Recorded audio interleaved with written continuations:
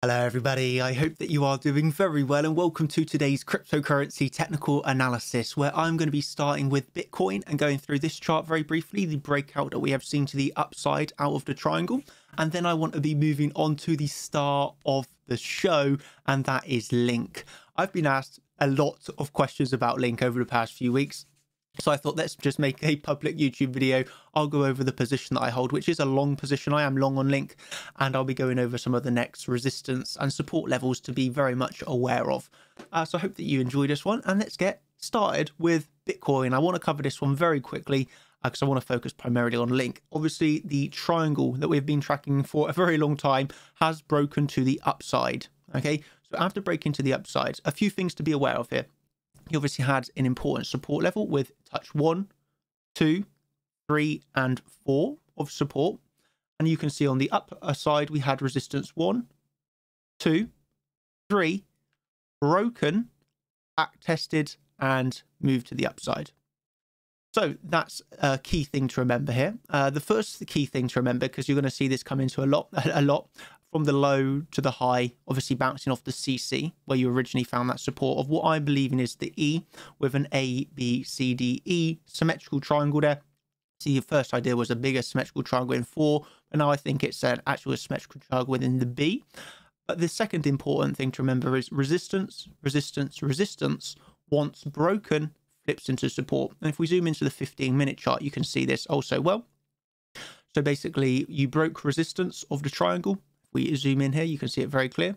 Broke resistance of the triangle, back tested that resistance as support to basically the dollar before 2 more impulses to the upside. As you can see, impulse secondary 1 and then secondary impulse 2, which now gives you a larger sideways range. So we got an extended sideways range going on here. Obviously, after the first impulse, you put in a mini range, impulse, mini range, impulse. Now you got your first extension within the range.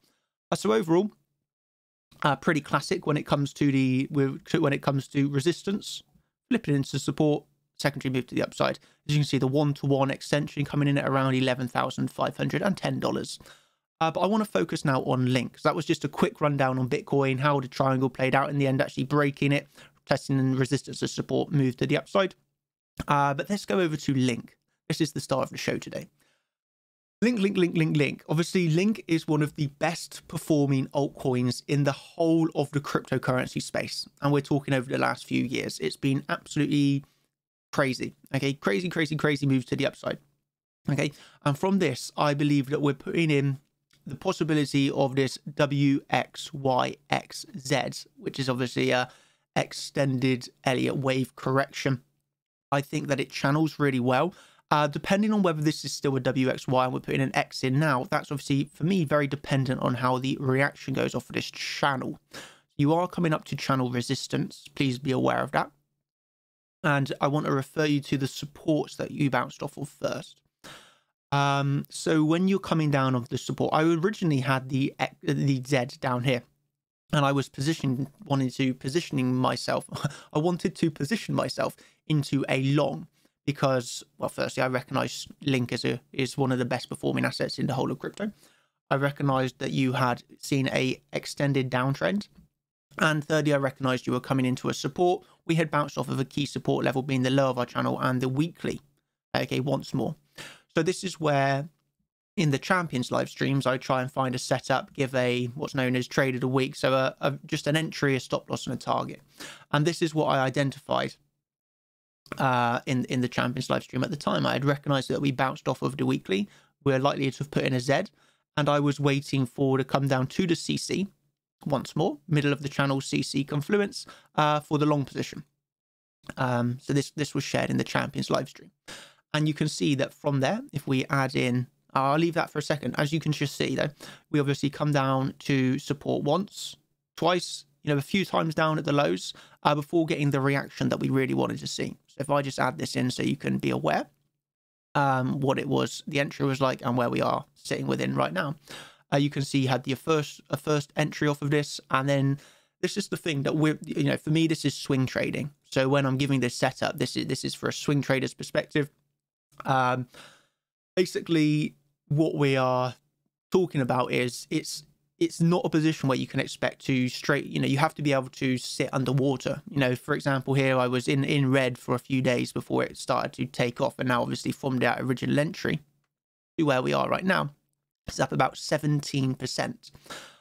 So just so you can see a few other technical tools that we also had the confluence of this pitchfork, which was lovely. High, low, high in the CC, coming to the 1-to-1 extension, coming down to the low of that channel once more. And obviously the confluence that we had here was low of the pitchfork, also being low of the channel, also being the weekly. So there was a lot of support, and I'll zoom in so you can see this. There was a lot of reasons for this to bounce, basically. And that's why when I was updating, I was talking about getting filled. Obviously, got filled on Link from the long that I covered on the Champions live stream. And obviously, giving the update on Link, still going well at this point. And now that brings us to where we are now. We're actually through that weekly level. And we can see that we're coming up to the high of this channel. So you can see the overall target that I had going on here was actually for a gain of about 40%. And that was targeting the point of control. Point of control is the highest volume area within the range. So of this whole downtrend, the point of control is where the most volume was transacted. This is generally viewed as a support resistance level. Just for transparency, and everybody in my group would know this, I have hit take profit 1 on Link. So what does that mean? It means that you take a percentage out of the trade and you basically pay yourself. It's kind of I get what's a good word for it, an insurance policy. It's just that in trading you have to pay yourself. If you simply do an entry, a stop loss, and a take profit, yeah, it can work out. But what you're going to do if, for example, you see this and price comes up so close to target and then goes down and stops you out? Obviously, that's devastating. So what you do is you take profits at key levels or key regions. So if you do, if this was to happen, for example, right now, you would have still made money because you would have taken a percentage of the trade. You would have paid yourself, and what you should do is move up the stop loss because the invalidation is obviously now changed on the trade.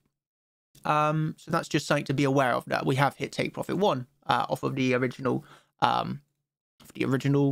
setup that I was giving to everybody in the group. And what we can see, so WXYXZ, what's the other possibility? The other possibility of me, in my opinion, is that this is a W. The X is either here or the X is either here. It's kind of the same, whether this is like a flat type correction. Nevertheless, the only other possibility is WX being either of these two pivots, this being a Y and this putting in another X down for what would be the Z. And for me, the key, really key, is basically the channel. This for me is a really nice channel. Resistance touch 1, resistance touch 2. The potential of rejection of resistance touch 3. Remember back to the triangle. Resistance touch 1, resistance touch 2. It rejected for the third touch, actually broke through on the fourth touch. As you know, we're sitting at around $11,400. So the fourth touch you broke through, but the third touch was a rejection. So if we use the same theory, touch 1, touch 2, we could see the fourth touch reject. Potentially, the fourth touch rejects. Sorry, the third touch rejects before we break through on the fourth touch. Something to bear in mind. That's a possibility that I'm definitely aware of. Hence why I take profit on my positions. And if I get a retracement that is a healthy retracement, then I can look to compound that back on. Whereas if we start falling down with increases in volume, well, I can look to close out the position early, for example. I think that it's important to approach trading with a perspective that nothing is 100%. There's never a 100% guarantee. This is why you do have to pay yourself when a trade starts to move in your favor. This is why you have to use stop losses, because at the end of the day, anything is possible, and we're just trading the highest probable trades. So we're not ever saying, oh, this is definitely going to happen. We're saying this is what I believe is going to happen off of technical analysis. This is what I've come to a conclusion of using, for example, in my case, different technical tools. Originally the channel, originally the weekly, obviously coming on to then the second aspect of the pitchfork, which was a beautiful pitchfork. And then getting the bounce off of that, buying the retracement, coming back onto the low of the channel, coming into the CC, coming into like a resistance support. For me, there was confluence here, enough to expect upside, and now we've seen 17%, so it's obviously nice. But yeah, that's what I wanted to focus on here. So what can we say the next important resistance is? Well, in my opinion, it's this region. Again, I don't like to say what this exact dollar sort of thing, but really what we can say is this region that we're at. Top of the channel / the last high. This is obviously our resistance region. You could potentially see something if it wants to push up that higher for another rejection, potentially. Obviously, I am long on this coin, but I'm just giving a potential rejection region. So the top of the channel / the last high, if you get through that, the point of control, my bigger target here, where I'd look to close my whole long position. Maybe what I would do in this example is close out of this long and then give it a bit of time. Does it come up to this reject? Or do you actually go through the level and hold it as support? And if that's the case, then I would enter a new long position. Or alternatively, leave a percentage running. I'd want to see how we approach the level, basically. So that's too far in the future. First, we need to get through these next two resistance levels. So that's my opinion on Link, how it's gone, the resistances that you're coming up to. So now moving on to the important support levels. The important support level, really simply for me, it's the weekly. Okay, so this was the original weekly. You can't see it here because obviously it was above you, but we had that important weekly support at the time when I was giving that setup on the live stream. But now you can see that this is an important weekly, which is coming in 89158. So that for me is an important support. You can see prior how this has been support, resistance, so that you would expect this to be support once again if we come down this low. There was also a really nice speed fan that you can see in here. This speed fan, you can also see the 618 was also a support level. So this is why we love Fibonacci speed fans, but I acknowledge that this is getting a little bit messy and confusing with all this in here. But by the way, you did also have a speed fan in there. But if I just remove that, I will take, well, I'm not going to take off anymore. I'm going to wrap up the analysis now, really, and just say, yeah, that was my analysis on Link. If you want those sort of real-time updates, the setups, how I'm giving them sort of thing, then this is for the Champions group. If you want to know when I'm taking my profits, again, that's for the Champions group. Or the education. If you'd like the education behind this, then obviously this is primarily contenders, and champions also get that as well. So we try and educate, empower, and help people along in their trading journey. I did see a really nice comment on the psychology this morning of somebody that you can kind of pause and read through this if you would like. But I thought this was a brilliant post.